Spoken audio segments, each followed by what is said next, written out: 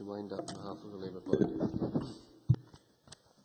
Thank you, Presiding Officer. As I said in opening, Labour is committed to high-quality childcare and early education. This was evident through our expansion and development of nursery education and childcare, the introduction of robust regulation and inspection regime, the support for workforce development and the introduction of a graduate-level provision, and also the Labour initiatives of the Working Families Tax Credit and the minimum wage.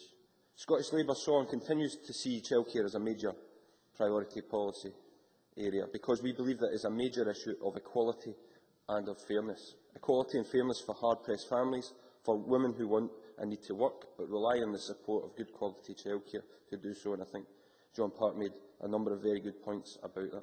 For parents who need assistance in caring for children, some with additional needs, and for children themselves, providing a safe place, a stimulating environment in which to grow and learn and to experience opportunities and events which otherwise they may not have had. As Anne McTaggart said earlier, Labour and Glasgow City Council are already providing 15 hours a week of nursery provision, are showing the way in this, and have pledged to expand nursery provision to children before they turn free rather than after they turn free. This will benefit thousands of young children in Glasgow.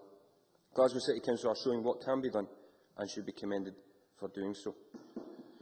We recognise, as many have done this morning, that early education and care are inseparable. That is why we moved to give preschool education grants to childcare services providing early education and care. It was part of our commitment to children and families, and it was not just in the early years that childcare expanded.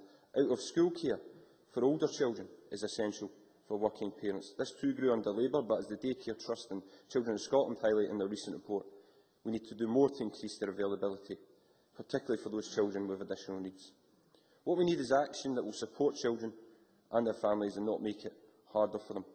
Again, I therefore hope that the Conservative Lib Dem UK Government will reverse their cuts to working tax credits, which are wrong and shameful and have a devastating impact on thousands of low-income families.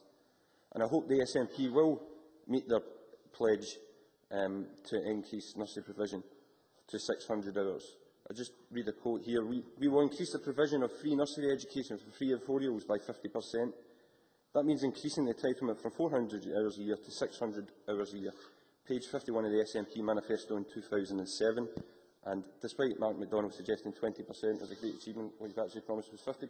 So in terms of your latest announcement, I hope we have 100% implementation of that and not deem 20% as accessible. And I hope we also will see more details from the Minister to deliver how they're going to deliver on that pledge, how much resources are going to be given to local authorities, and whether we're going to see a consistent teacher-led input across the country.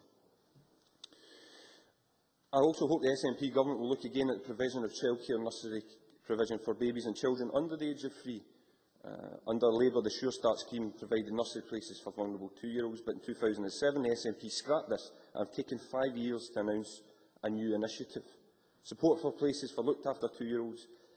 We of course welcome this, but we also need support for those other vulnerable 2-year-olds who are not looked after, and look at support for vulnerable children under the age of 2. However, as I said earlier, I welcome children's charities and children's providers looking at innovative ways and other childcare regimes to see how we can further improve childcare provision here in Scotland. I believe we need a Scottish model of childcare that supports the different needs of children and families, that ensures every child has access no matter where they live, a model where parents know their child is receiving high-quality care. We need a Scottish model that celebrates and learns from the excellent work done in our childcare centres, that learns from other countries but does not follow slavishly practice in countries and contexts far removed from the reality here in Scotland. We also need a Scottish model of continued regulation of services and staff. Urgent action is needed to help families with childcare across Scotland and for families of children of all ages. Thank you very much. Now,